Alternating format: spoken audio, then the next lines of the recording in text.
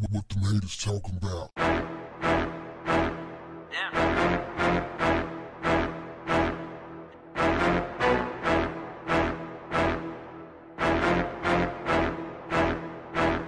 What's up, family? Warning, moving to Canada will not save you from racism.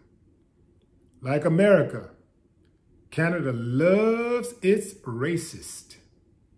Oh yeah, protects them too. And they got a bunch of them on the police force, just like America.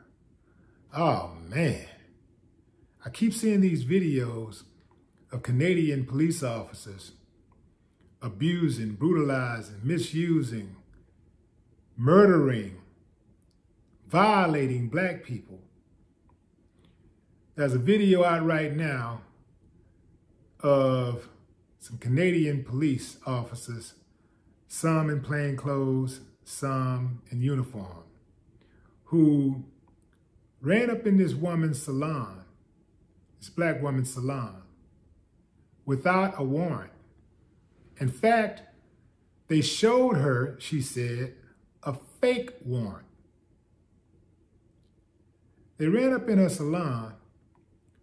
She said that they twisted her arm and punched her in the face.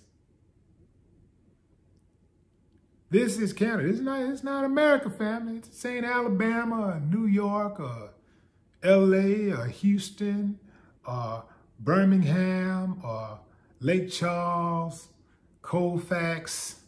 This ain't New Orleans, Baton Rouge, Dallas, Austin, Sacramento, San Diego, Chicago, Flint. This is not Cleveland, Cincinnati. This is not Utah. This is not Boston, Milwaukee, Connecticut, North Carolina, South Carolina, North Dakota, South, you know, it's none of the cities and states in America.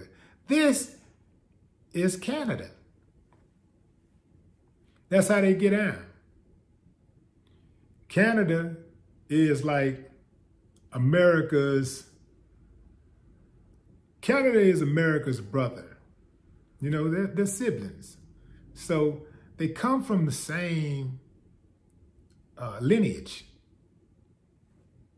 And they want to be America so bad.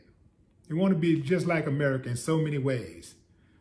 I'm always looking up seeing racist videos coming out of Canada.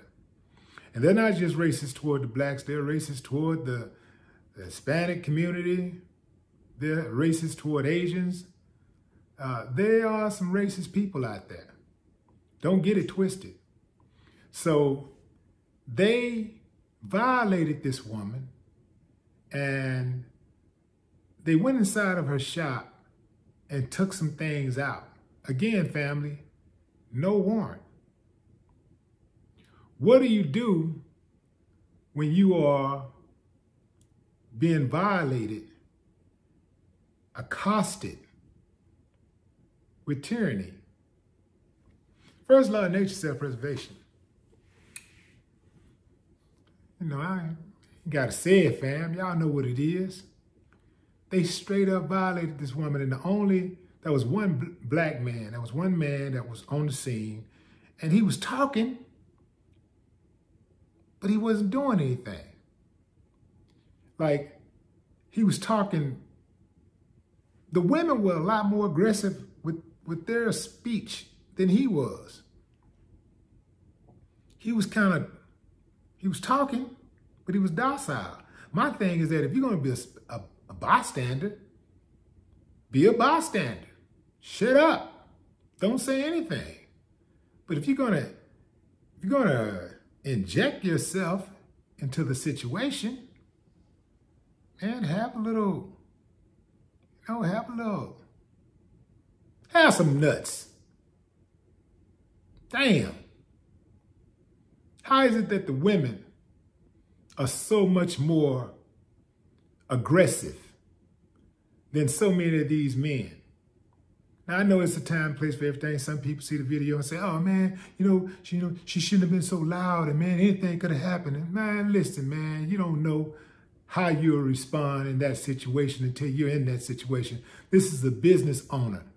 This is a woman who pays her taxes just like everybody else. She's earning an honest living, and somebody just comes into her business and raids her business without any provocation.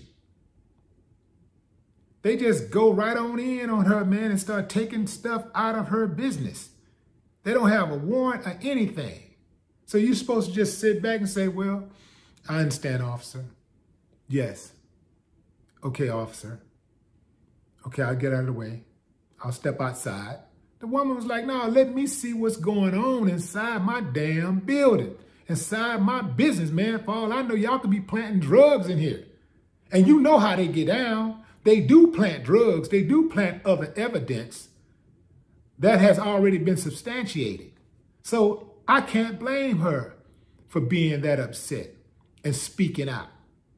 I can't blame her for not trusting them. Man, something got to give, man. Something has to give. To all of those officers that was inside of that salon, especially the one who put his hands on that woman. Your mama should be embarrassed and your daddy should have pulled out. No more talk. What the haters talking about?